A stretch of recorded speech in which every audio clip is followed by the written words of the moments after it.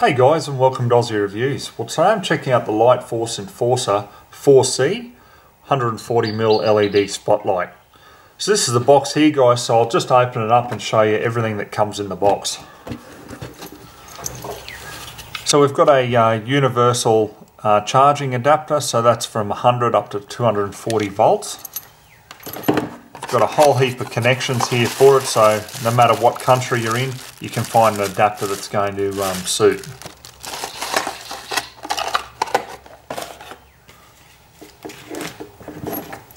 We've got a cigarette lighter adapter, and we've got the user manual here and also a Lightforce sticker. So this is it, the spotlight itself. So look, it's like the previous 140mm LED Enforcers that I've reviewed. It's made just from this tough polymer housing. It's weatherproof. Yeah, look, I've had absolutely no problems with these whatsoever. So what's the improvements over this model, compared to previous models? Well, this one here, which is actually the product code is EF140LED4C. And why they say 4C is there's 4 colours, so that's one of the improvements. Also too, it's a 6 watt up from 3 watt LED spotlight. So basically that's going to give you 4 times the surface area or double the beam width over previous models. So there is 4 colours, as I say. So when you do switch it on, right, so we've got the normal white light. If you then use the lever on the side here to go down, it'll turn to whatever colour you've got it set on. So at the moment I've got it on amber, and there's a switch at the back here. So you press it and then it goes to red, then it goes to green, back to amber. So whatever you want to leave it on, so say you wanted it on red there, you're out going after foxes, you can switch to the white light and then switch straight back to the red light. So it's really a great idea. So what would the different colours be for? Then obviously you use the white just for your normal spotlighting. Red is fantastic for foxes. Green, green is actually really good if you're out fishing, because you actually don't scare away the fish. And an amber light is really good for when you want to be able to reflect the eyes off different animals the best. So you've got the different choices there. It's really good. Because it is up to 6 watts from 3 watts, so you've got half the run time. So you've got about 2 hours of run time with this spotlight, with an extra hour on reserve mode, once you actually run out of the main part of the battery. Now it does have LED charging indicators at the bottom, so all you need to do is just press in and then you can see what level it's at there. So obviously I need to charge this up as it's only the bottom 2 lights there. But I have already been using this spotlight guys. I've been, the last week actually, I've been getting around the farm with it and really putting it to the test. And I'm really quite happy with it. It's definitely held up, and I've had no problems with it, and the run time on it is actually very accurate. You'll get a lot of spotlights where they'll say, approximately an hour and a half or an hour or 2 hours of run time, and then that's like plus or minus half an hour. So it is very lightweight too, 490 grams or 17.28 ounces. Now the colour temperature is 4000 Kelvin, so it's really good for identifying game.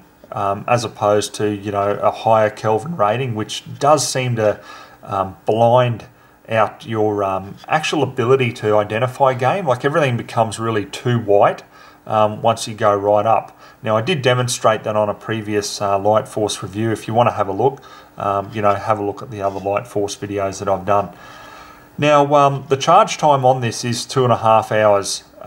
Max charge time, which is great because that's not too long. I know I've got other LED spotlights, and I have to leave them on charge virtually overnight. So 2.5 hours is really good. Now you've got a 3-year warranty on this spotlight. That's excluding the internal battery though. So look, it's a high quality spotlight, made in Australia. It's got a nice textured grip here. It's just really quite a nice spotlight. What I want to test out, which I've already had a look at, as I say, because I've been using it on the farm, but I'll do some actual specific tests shortly, is just demonstrating how this is brighter than previous models, which is really good, because the previous models I just wasn't 100% sold on them. Good product and everything like that, but I wanted something that was brighter, that gave me that wider beam, so that you can just identify more game, and they seem to have satisfied it with this. So you can still, I'll add here too, guys, the Lightforce battery here. If you add this to the bottom of it, you do double, well, more than double actually, your runtime. Normally, if it's the 3-watt version, it's about 18.5 hours. So I'm assuming with the 6-watt version, it's going to be around about that 9 hours of runtime, which is just absolutely fantastic. I mean, that is a good night's worth of spotlighting, isn't it? As for the actual distance on the beam, they advertised the reach to 334 metres or 365 yards. Look, you can definitely see that the light projects to that. However, we'll show you on camera, or we'll try to pick it up as best as we can to show you how it actually looks, in reality. Recommended retail price on this spotlight, $362.80, as you've seen here with everything in the box. So look, not an ultra cheap spotlight, definitely not as cheap as some of the Chinese imports, but you've got quality Australian made here. Anyhow, let's get out on the farm now, guys. I want to put this through several different tests and show you what it's made of. Okay, so I just want to start with showing you the beam, and you can see how it really shows the LED bulb with the square in the middle here. Now obviously the good thing about the Lightforce light is you can make it quite larger, depending on your situation. So that's one of the really good things about it. Now I'll show you too with just switching it over to the amber light. Okay, so we've got the amber light there, and then put it onto red, onto green, back onto amber, and then we can switch it back up onto the white light. So you can see it's fairly bright. It's definitely brighter than previous models.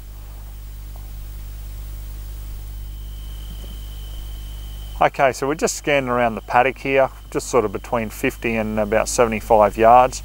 As you can see, it certainly lights up the area. I mean, if we go out to a wider beam, it's really good. It just gives you more surface area of light. So scanning around here, I mean, look, if there's game around here, definitely there's going to be enough light to be able to pick it up. So, from out to that 50 to 100 yards, definitely no problem at all. It's very bright. Now if we go over to the red beam, okay, so you can see there, like, ample, for scanning around for foxes and stuff. However, with the actual different LED colours, I really wouldn't be using them over 100 yards. I mean, that's to me just the practical sort of usage or distance that I would be using this at.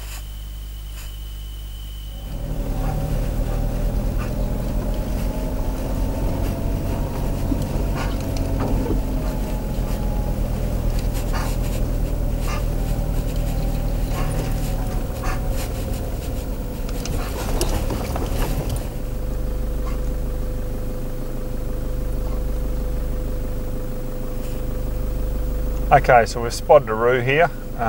He's only about 75 yards from us, but you can see there, like, clearly, it lights him up, no problem at all. What I might do is let's just go over to the amber. See how the eyes really stand out? And that's why the amber light is fairly effective, because you're going to pick up the eyes when you're scanning around in the scrub. Okay, so we're looking at a bush here, guys, at 150 yards. Now we're having a bit of trouble with the camera because the camera needs a bit of light to pick up on. But with the naked eye, you can clearly see it. I honestly wouldn't be shooting past this distance though with this light. To me, you're really struggling too much to actually try to make out any sort of game. But it definitely gets out there. I'd say my personal view on it, 150 yards tops. Okay guys, I'm going to wrap up my final thoughts on the Lightforce Enforcer. Now look, the spotlight's definitely had some improvements, no two ways about it. Definitely brighter than the older 3-watt version. So, really good. On the positives of it, I definitely love to have the adjustable lens on it. You know, depending on where I'm using this, I mean, if I'm using it close up, I want to open that right up and just get a bigger, wider throw of light. And then if I'm going to be looking at greater distance, I want it a bit thinner just so I can, you know, zoom in on different game. So really good there. You know, I've never had any problem with spotlights from Lightforce. They've never failed me. And, you know, I've been using this for some time now, and it just hasn't let me down. So, you know, 10 out of 10 for them for that. Look, on the negatives, would I like to see it brighter? Yeah, I would. Is it quite practical? Yes, it is. So, you know, in saying that, I'm quite happy to use this. However, you know, down the track, as technology gets better, I'd love to see it, you know, another 2 or 4 times brighter than what it currently is. However, for that closer range, you know, even out to sort of 150 yards there, you've got a handheld spotlight that doesn't require any sort of battery source, you know, with cords and stuff like that, because everything's built in. It's just fantastic for that use. All right, guys, hope you enjoyed the review. So till next time, we'll catch you then.